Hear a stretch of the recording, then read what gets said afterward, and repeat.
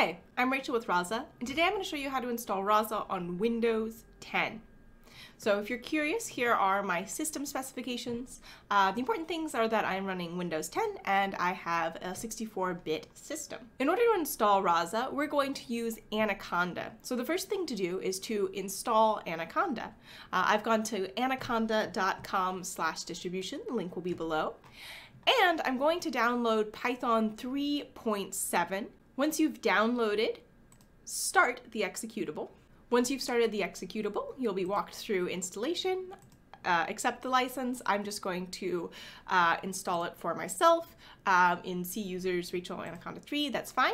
And the important part here is that I'm going to click this top box that says add Anaconda 3 to my path environment variable and hit install. Next, we're going to open the Anaconda shell. So to do that, I'm going to hit Windows button on my keyboard and then and then start typing Anaconda prompt. You do not want the PowerShell prompt, you want the Anaconda prompt. From here, let's go into the directory where we want to build our bot. And now we're going to create a new Conda environment, and this will allow us to handle all of our dependencies together in a single centralized place. So we're going to do Conda, create, name, and let's call it installing Rasa, so we know what we're doing in it. And then I'm also going to specify that I want my Python version to be 3.7.6, which is the one that I have installed in this Conda distribution, just to make sure that we get the right version. Say yes. From here, we can activate our installation using this command, or you could type it out. I'm just going to copy and paste because I'm feeling lazy. And you can see now that instead of the base environment, we are in the installing Rasa environment. From here, a couple things we need to do.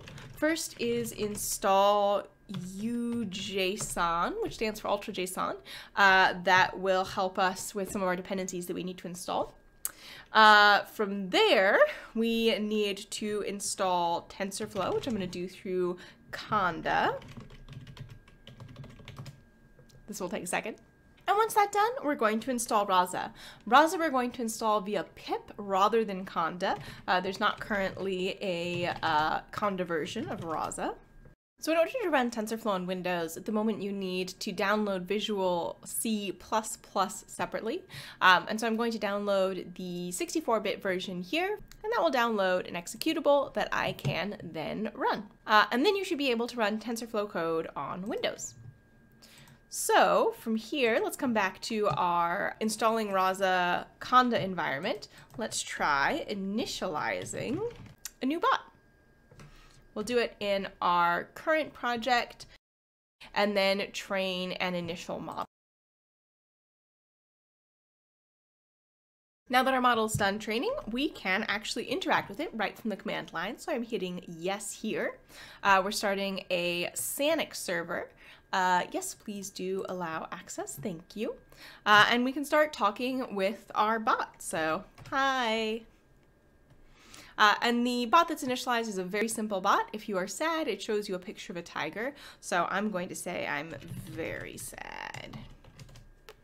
I'm not, I'm fine. And this will send us to a link, which is a very cute picture of a little tiger. Did that help you?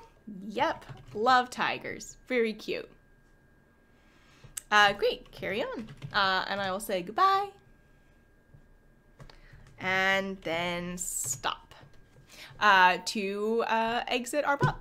So that's all you need to do to install Rasa and get started on Windows 10.